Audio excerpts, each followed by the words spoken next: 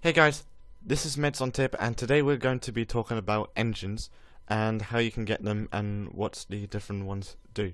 So, let's have a look at the equipment tab under this leaderboard section thingy and then go to engine. And then you'll notice there is a list of 1, 2, 3, 4, 5, 6, 7 engines on this list. However, only 3 as of now can be used. And these are the gravity drive, the skip drive, and the stealth drive. The others haven't been released yet, so if you're watching this video in the future, I might not have covered the others. Anyways, the first one that has been out in this list is the gravity drive. You'll notice here gravity drives have 4 things. They have these 3 bonuses here, so they add 1 equip point, 1 evasion, 1.5 hit chance if it was a common, and the bonuses also increases as you increase rarity. Apart from the equip points, the number of equip points isn't affected by what rarity it is, so it doesn't matter from common to ultimate.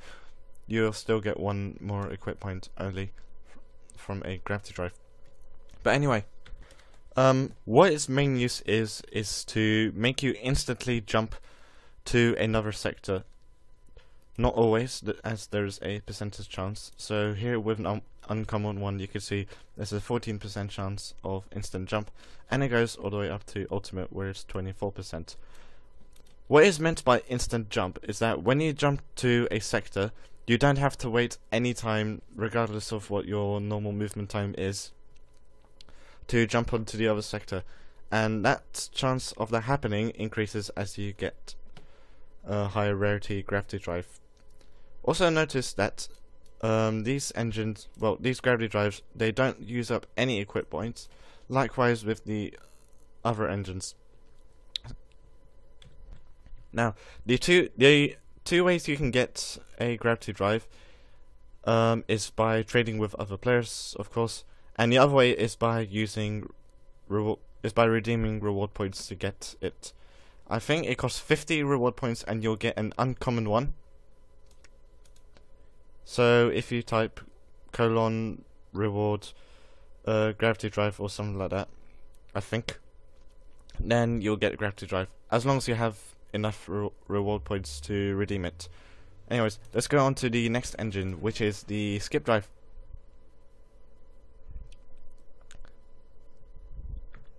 Now, what the skip drive does is that it makes you near instantly jump to anywhere you like, really. So, if you jumped from one sector to another, it's only like a few milliseconds until you have to wait for the next jump. And as with the gravity drive, the evasion and hit chance bonuses also increase as it get higher rarity. But notice how there's also something that decreases. You may think this is a bad thing, but it's actually quite good. And here's why. Notice how it says here for this common skip drive, it says 25% chance of durability loss.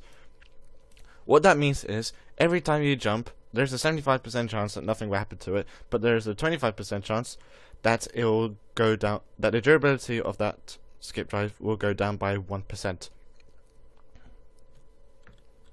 So, increasing the rarity is actually better because it means that it won't, the durability won't go down as much, and will last longer if you have, say for example, ultimate or precursor, rather than a common or uncommon skip drive. So anyway, on to the next and final engine that can be used as of now, and pretty much nearly everyone's favourite, the stealth drive. Now notice how there are 2 things with the stealth drive that is in light blue text. One of them says silent movement, the other says invisible to scanning. Now, although it says silent movement, it isn't really silent. What they mean by that is that if someone with a skip drive jumps onto the sector you are, or you jump onto a sector where there is someone with a skip drive, and they move to another sector, you won't be able to tell where they went. So normally, if someone didn't have a skip drive, it would say, for example, Medsa went northeast or southwest or wherever. But if someone had a skip drive,